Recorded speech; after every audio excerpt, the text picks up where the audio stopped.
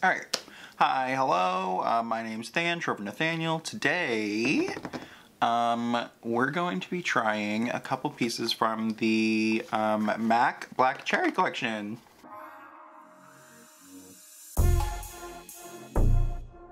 Here's what the outside looks like, and then here's the actual component. Very pretty. Yeah, I saw these teased a while ago, but I wasn't sure if they were gonna have a US release, but they did. They have it. Yeah, so I got two of the blushes. Under My Plum, which is more of like a reddy kind of color, and then Look Don't Touch, which is more of like a corally pink. Coral leaning pink. Yeah. And there was a couple more, I think. And I'll insert swatches too of these.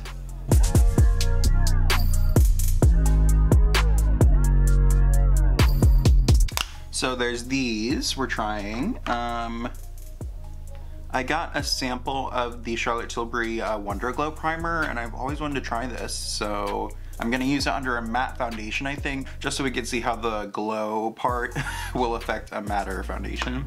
And then I got a new brush for contour from Beautylish's blush line, the Yano series, and this is brush number 4.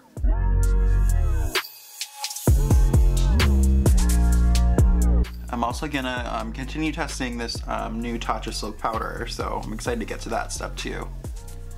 Okay.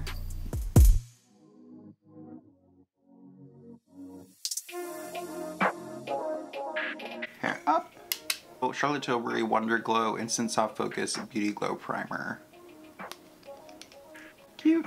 Ooh, it looks like it has some shimmer in it. Sort of looks like kind of gold.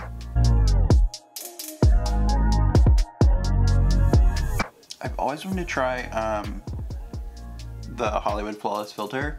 That might be something I test soonish. So I mean, it looks like a gold color when it's all together, but you know, once you blend it out, it doesn't really have a color to it. It's just sort of like radiant. It doesn't really have a scent. Yeah, it doesn't have a scent, I don't think. It feels fine. It feels sort of like I just put on like a nice moisturizer, and I can see the reflex on my face. Okay, so let's go with my favorite foundation, which also happens to be matte, the Dior Forever, in the shade 00N. Dior just released a new, they jumped on that natural foundation trend where all these brands are coming out with foundations and they're like 96% natural ingredients, like the this Givenchy one that I just reviewed. Guerlain has one. I feel like lots of brands are doing this with that number, 96 or 97%.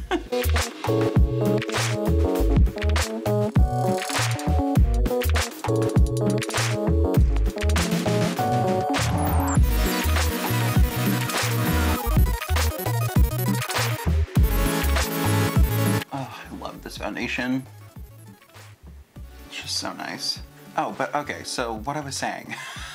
So Dior has that new natural nude foundation or whatever, but I'm like kind of scared to get it because they don't have the 00N shade that they usually have, and they only have 17 shades, which is like nothing. And even if they say it's light coverage, like they're like, oh, you can get away with, you know, not using, or you know, you can get away with it not being your exact match because it's light, but I don't know if I really believe that when brands say that. I feel like that's just a cop-out. Anyways, the Dior concealer.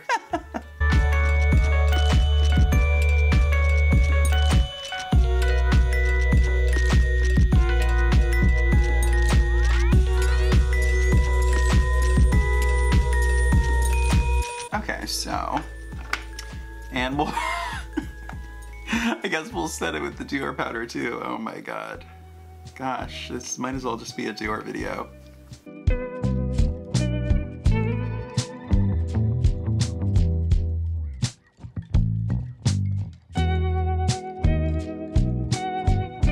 Let's try this new contour brush. So again, this is the Beautylish Yano series brush number 4. And we'll use the Rom&nd contour today. Okay, let's see.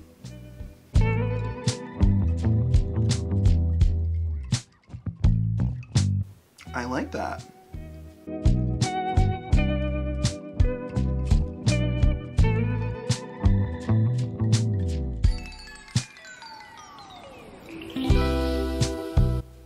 This could also use as a really large eyeshadow brush too, just like how I use my other brush that I use for contour.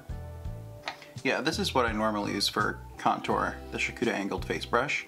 And it's just a little bit bigger than the Yano series. I believe this is goat hair, whereas the Yano one is squirrel. And it's, yeah, a little bit bigger and it's a different shape.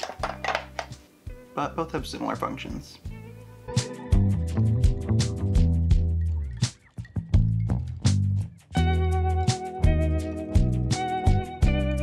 This was fun to use. I'm excited.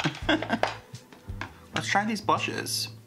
Now, usually I don't use multiple blushes in one look, but I'm gonna use both today. Like, if there was 3, like in the case of when I reviewed the Vive blushes, I split them across 3 videos, but since I'm only using 2 shades of this, I think I'm gonna put the darker one towards the back and then the lighter one towards the front. And I'll just do it one at a time so you can see. So let's start with Under My Plum, which is the deeper one.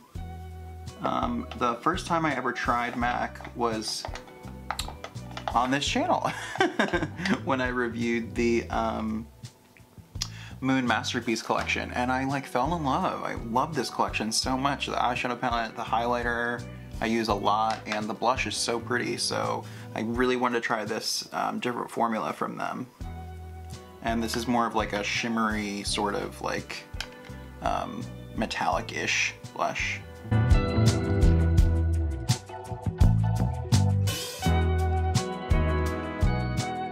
Okay, so this is Under My Plum. I used the Sonia G Smooth Buffer to buff in the lighter shade Look Don't Touch into like more of like the apples of my cheeks.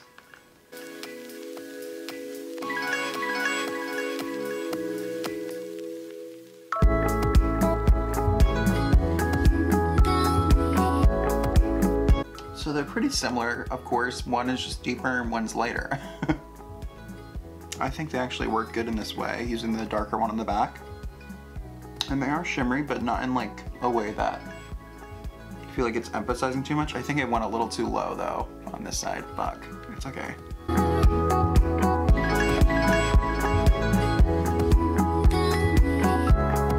I'm gonna buff still, I forgot. Once I buff it, it won't be as bad. Okay, so go back into Under My Plum for this side in the back.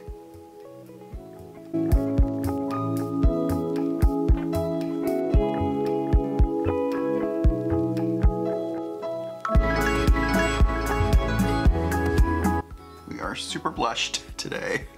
Yeah, I like those. I really like the formula because it's sparkly, but it doesn't really emphasize texture too much. Yeah, it just looks really pretty. And oh wow. Yeah, I really like this formula. I would love it in more of like a peachy tone, like kind of the shade of like the shade from the Moon Masterpiece collection, except in this sparkly formula. Okay, so I'm just taking that Tatcha Silk Powder with the Sonia G Face One. Ugh, too much.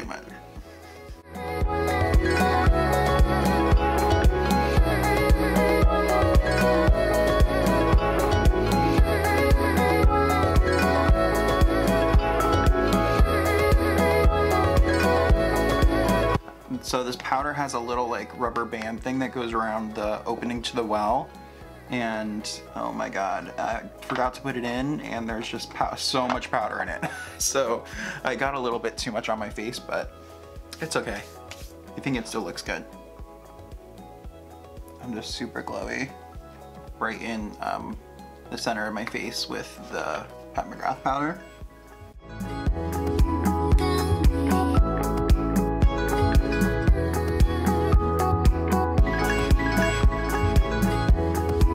Pat McGrath Divine Rose 1 and into the light taupe, rosy taupe matte, and just put that everywhere.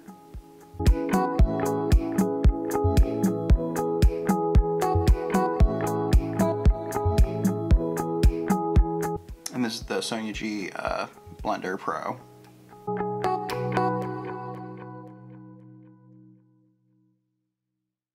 Worker Pro, and go into this sort of lilac-y shimmery shade.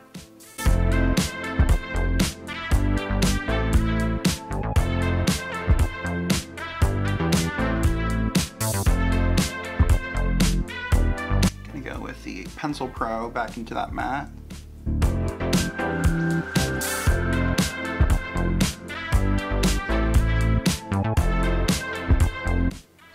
Take the Worker 3.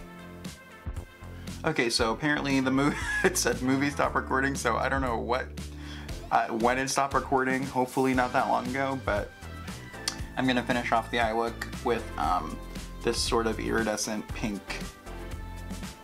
like topper shade, and put that in the center, inner corner.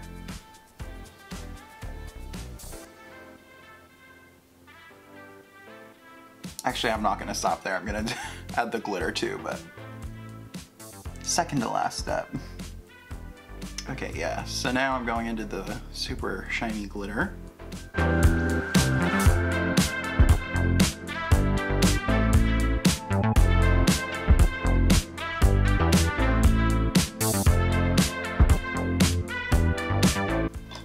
Gonna use the Victoria Beckham Future Lash Mascara.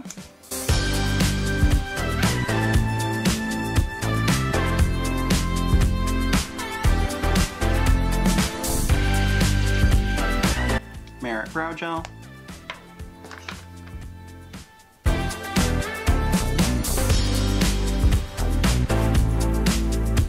Now, I don't really need highlighter, but I'm gonna add some more shine to the face today. Okay, where to go? FENTY Killawatt Freestyle Highlighter in the shade Fire Crystal. And this is the Wayne Goss airbrush.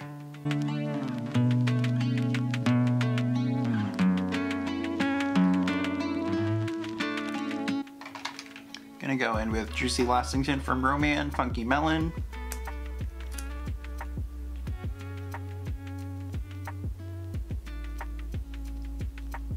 I love it. I love this shade so much. It's so good. And these tints have pretty good lasting power. That's after I rubbed it off. So, leaves a nice stain. I'm gonna spray my face and then I'll be back with my final thoughts. Okay, so I just sprayed my face with the green tea soothing mist from Rom&nd.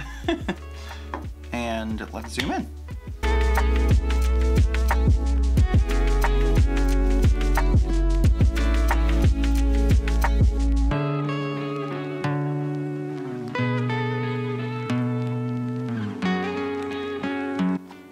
This primer, I'm not sure if I really can see much of a difference. I mean, my skin's really glowy, but I mean, it's hard to tell because this Tatcha powder adds such a nice sheen, and also these blushes are really shiny as well, and I added highlighter, so I'm just glowy all around. But you know, my face doesn't feel like I'm wearing a matte foundation, so that's good. It just feels like natural. But this is also just, the Dior foundation is also just a really good matte foundation. I don't know. Everything I tried today was good.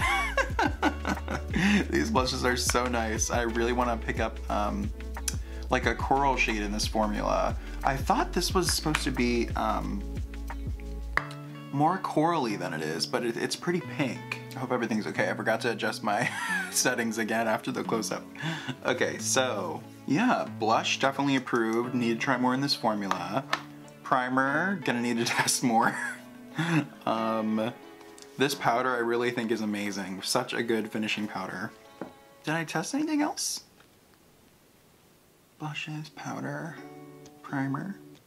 Oh, my brush. Oh my god. This cute little brush. I love it. I think it's really nice. It fits right into the contours of your face. It should, since it's you know, advertised as a contour brush, but you know what I'm saying? It's just so nice. I love. One thing to note about squirrel hair is don't use squirrel hair brushes on an unset face, because the hairs are more delicate than goat and they can break more easily if you use them with like cream products. So make sure your face is not tacky. I am applying to be part of the Sephora squad for 2021. So I'm gonna leave a link down below where if you want, you can leave a little testimonial about why you like my channel and maybe why you would think I would be a good fit for the Sephora squad. So yeah, it'd mean a lot if you did that.